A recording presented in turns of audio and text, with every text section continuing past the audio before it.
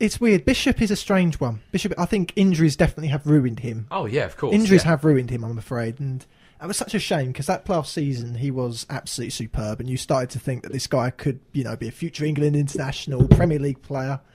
Unfortunately, it hasn't worked out so far. What is he? 22 now, I think. Something like that. 21, something like that. He's still got a lot in him. But if he can prove his fitness and prove he's back to that level, then fair enough. This is the issue. It's just a concern of whether or not he comes back and then he injures himself again the same way. I mean, what was it? Shin splints a few years ago, and I think he's had a few knee injuries. It's all just niggly stuff, but it's quite consistent, and it makes you think maybe he's just injury prone. He's not really going to have much of a future. Yeah.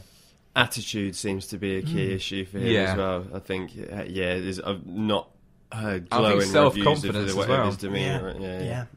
Yeah. Bit of a shame.